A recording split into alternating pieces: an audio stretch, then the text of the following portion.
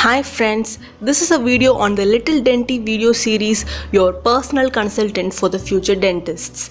Now, the question of the day is how to prepare for final year examinations. This is one of the most common and favorite question asked by my dental buddies. To deal with all the major clinical subjects within a span of 10 months may threaten you first, but let us move systematically. Divide your final year into 3 parts. First 3 months, that is the beginning of your academic year, all you have to do is to gain your knowledge. This is not the time for exam fears. This is the time when you can liberally choose the books you wish to read for each subject and select the best among them. Mostly prefer standard textbooks and read the clinically important topics in them, and just expand your knowledge and get a hold or idea of the subject. To get an idea of the books to read and choose, watch our video on books for final years.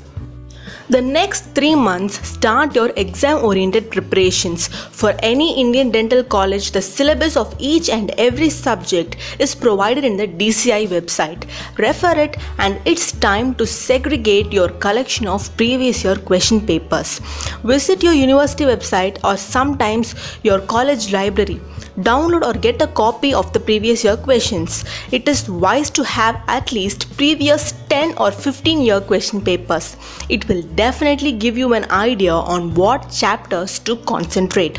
It is my personal opinion to refer the question papers and make a mark of those questions in your chosen book for each subject.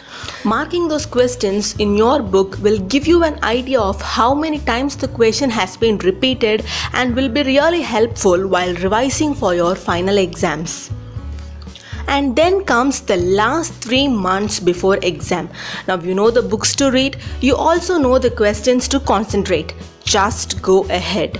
If you think you have wasted your initial days of final year, it's fine. It's absolutely fine. The day you start matters less. Just increase your study time and concentrate on the question papers more. But every year you may get 2 to 3 questions entirely new, which is not a previous year question. It is just to check what you did in the first 6 months of your final year. Now let's move on to the VIVA part. When you are strong with the basics, you need not worry about VIVA. Your preparation for the theory is sufficient to answer well while preparing for VIVA. Get more strong in what you know, as there are chances for the examiner to ask which is your favorite topic or what have you learnt. When you have answered all the easier topics, the examiner will definitely elevate to the higher level of topics and make sure you have an idea about each and every concept.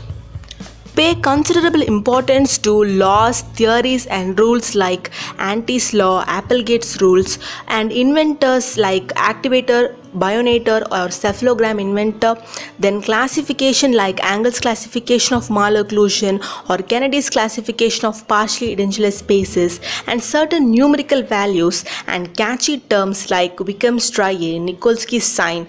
Like these questions are favorite for any VIVA examiner. And finally, on the day of VIVA, relax yourself. Avoid last minute preparation. Mentally prepare yourself that you will face with confidence. Your confident attitude will fetch you 50% of the marks. And I wish to end this video on stressing the fact that your performance in both theory and VIVA is not the result of a day or overnight preparation.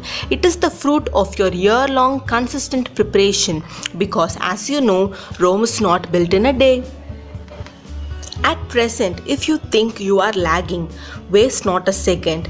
Being late is far better than never. Hurry up and finish the race.